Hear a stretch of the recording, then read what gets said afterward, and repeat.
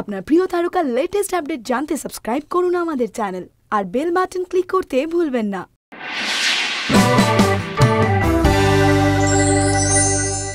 আমি কি সত্যিই পাগল হয়ে যাচ্ছি ডক্টর? আপনার যা হচ্ছে সেটা আমাকে ভাবতে দিন না। আপনি তো একজন কার্টুনিস্ট। বাবু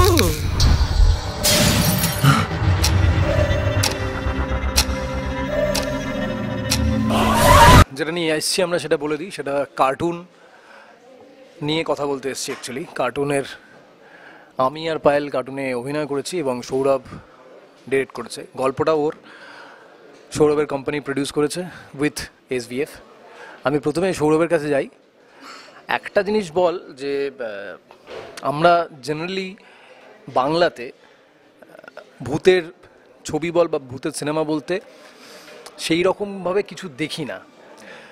সেক্ষেত্রে তোর এই চ্যালেঞ্জটা নিতে কতটা সুবিধা হয়েছে আর কতটা অসুবিধা হয়েছে, যে হ্যাঁ আমি এমন একটা জিনিস কিছু বানাবো যেটা শুধুমাত্র বাংলা বলে সীমাবদ্ধ থাকবে না, হয়তো ভাষাটা বাংলা কিন্তু তার যে মানটা সেটা ওয়ার্ল্ড ওয়াইড রিচ করবে আর কি। সেটা করতে তোর কতটা সুবিধা হয়েছে আর কতটা অসুবিধা হয়েছে, তুই এই চ্যালেঞ্জটা নিলি কীভাবে? অ্যাকচুয়ালি দেখ, ওটা মানে ওই একই প্রশ্ন আসে যে বাংলায় লেখাতে সাহিত্যে ভূতের ইতিহাস বহুদিনের, মানে ভূত চর্চা বাংলা সাহিত্য বহু যুগ ধরেই করে আসছে। তো সেক্ষেত্রে এবং ইউনিক কন্টেন্ট নিয়ে ভূতের গল্প হয়েছে, যেটা কোথাও গিয়ে অডিও ভিজুয়ালে হয়নি, যে কোনো কারণে হোক হয়নি বা চেষ্টা হয়নি। তো সেক্ষেত্রে এই অসুবিধাটা হয়নি যে আমি একদমই এখানে হয়নি, কখনোই প্র্যাকটিসটা হয়নি, কোনো মাধ্যমেই হয়নি, সেখান থেকে বানাবার সেই চাপটা হয়নি, কারণ আমি জানি যে অলরেডি এক্সিস্টেন্সে আছে যে সাহিত্যে ভূতের চর্চা আমাদের, এবং সেটা বহু পুরনো। তো আমাদের চ্যালেঞ্জটা ছিল সেটাই যে শুরুতেই যে সেটাকে কতখানি লজিক্যালি এস্টাবলিশ করা যায়, কতখানি পিওর ভয়টা পাওয়ানো যায়, এবং সেটা স্কেয়ারি আলটিমেট হচ্ছে কি না। এবং এই সময় দাঁড়িয়ে মানে যখন সবটাই খুব এক্সপোজড এবং শহর মানুষজন ইন্টারনেটে সব কিছুর খোঁজ পাচ্ছে এবং সবটাই গা ছমছমে জায়গাগুলো তো কমে যাচ্ছে মানুষের জীবন থেকে, তো সেখানে কি করে এই শহুরে লাইফের মধ্যে কি করে ভূতটাকে এস্টাবলিশ করানো যায়। মানে একটা পোড়ো বাড়িতে গেলে একটা মানুষের ভয় লাগবে, এটা খুবই স্বাভাবিক বিষয়, কিন্তু সে একটি শহরের মধ্যে একটি বাড়িতে শিফট করছে যাতে আলো পাখা সবই রয়েছে, ইন্টারনেট রয়েছে, সেখানেও ভয় পাচ্ছে, সেইটা অনেক বেশি কঠিন দেন সিচুয়েশন ক্রিয়েট করে। তো সেখান কারণেই আমাদের ভাবা ছিল যাতে ভূতটাও আরবানাইজড হয় এই গল্পের সঙ্গে। আমরা কিছু বুঝতে পারছি না আমরা কি করব। এই লেখাটা একটা বাচ্চার। এ তো উল্টো দিকে যাচ্ছে মাস্টারমশাই। উল্টোতে এখনো অনেক কিছু বাকি আছে। পায়েল, একটা জিনিস বল, তুই এতগুলো কাজ করেছিস, এতদিন ধরে এতগুলো কাজ করেছিস, এটাতে কাজ করতে তুই মানে রাজি হলে কিভাবে, আর তারপর কাজ করার এক্সপিরিয়েন্সটা কিরকম? মানে হোয়াট মেক ইউ সে যে yes I am going to do this project? আমার একটা ডেফিনেটলি ইন্টারেস্ট ছিল যে যেহেতু সৌরভ যেটা বললো যে বাংলাতে তো আমরা হরর সেরকমভাবে কিছু দেখিনি, মানে as far as I know আমার সেরকম কিছু মেমরি নেই যে বাংলাতে আমি খুব ভালো ভূতের ছবি বা এরকম কিছু দেখেছি। আর আমরা ছোটোবেলা থেকে ভূতের গল্প ডেফিনেটলি পড়েছি এবং বিদেশি যে ভূতের ছবিগুলো হয় সেগুলো বোধহয় আমরা অনেক বেশি দেখি। তো বাংলাতে একটা হরর সিরিজ হচ্ছে অ্যান্ড উইচ ওয়াজ অবভিয়াসলি খুব মানে একটা ডিফারেন্ট এবার সাইকোলজিক্যাল হরর এবং একটা অন্য ধরনের গল্প যেখানে রয়েছে, যেটার মধ্যে প্রপার মানে যেহেতু ভূতের গল্পের কোনো লজিক অ্যাজ সাচ হয় না, বাট খুব লজিক্যালি সমস্ত সুন্দর জিনিসটা এক্সপ্লেন করা হয়েছে to create the mystery and two resolve the mystery.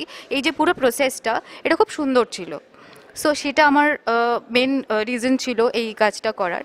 And obviously তারপর সৌরভ লিখেছে ভীষণ ভালো এটা, আর তারপর যখন তুই আমরা একসঙ্গে কাজটা করতে শুরু করলাম, so we actually enjoy doing this. So আর সবাই, শুধু আমরা দুজন নয়, সবাই যারা আমরা you R associated with cartoon, we all enjoyed.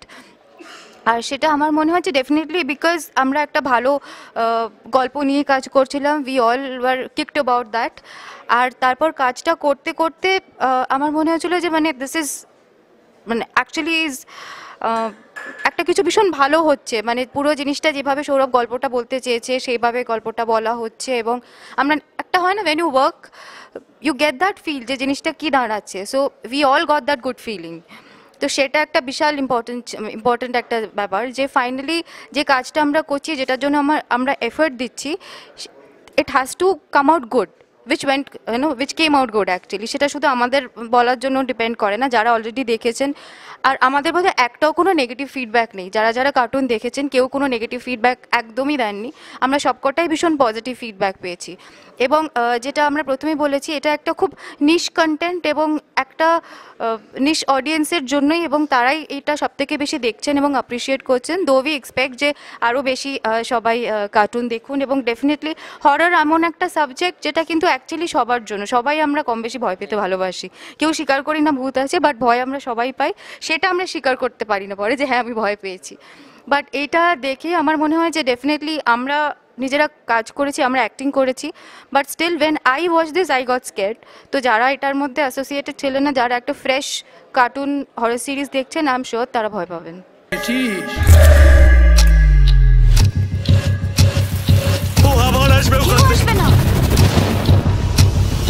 মন দিয়ে শুনবে।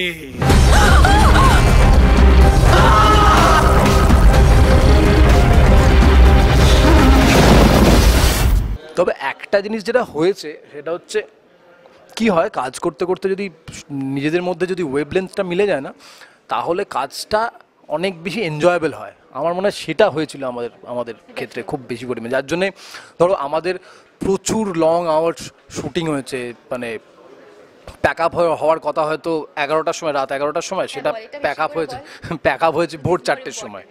কিন্তু আমাদের কোথাও গিয়ে একদিনের জন্য কখনো এটা মনে হয়নি যে দৌড় বাবা প্যাক আপটা হয়ে যাক, তো আমাদের খালি মনে হচ্ছিল যে এই সিনটা যেন উঠে যায়, এই সিনটা যেন আমরা ভালো করে করতে পারি। সেটা মনে হয়নি অনেস্টলি বল যে এবার কখন আমি বাড়ি গিয়ে ঘুমোবো।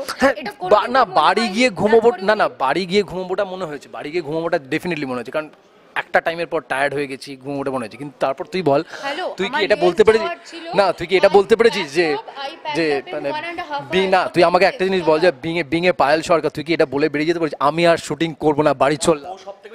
Because I am professional, I can't say that.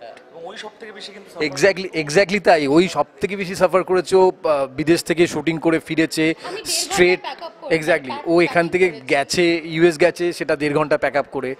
সব নিয়েছিলিস তো ঠিকঠাক করে? Half of the things I left, obviously I had to buy. কাল রাতে মেলটা পাঠানোর আগে চেক করেছিলেন?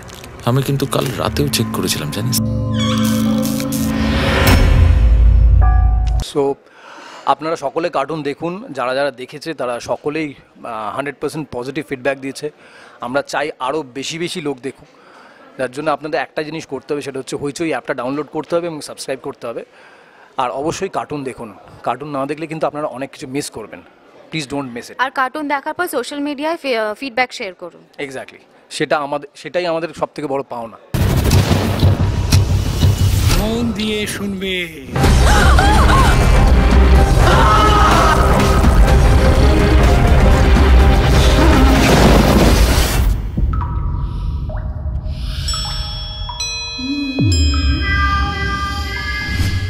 আপনার প্রিয় তারকার লেটেস্ট আপডেট জানতে সাবস্ক্রাইব করুন আমাদের চ্যানেল আর বেল বাটন ক্লিক করতে ভুলবেন না।